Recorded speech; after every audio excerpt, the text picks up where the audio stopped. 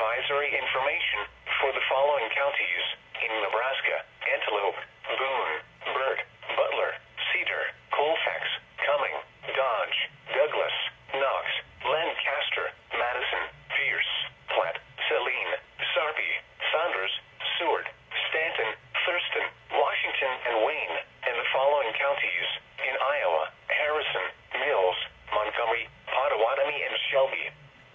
Frost advisory in effect from 2 a.m. to 8 a.m. Friday. What temperatures as low as 33 will result in frost formation? Where portions of east central, northeast, and southeast Nebraska and southwest and west central Iowa. When from 2 a.m. to 8 a.m. Friday. The following impacts are expected. Frost could kill sensitive outdoor vegetation if left uncovered. Take steps now to protect tender plants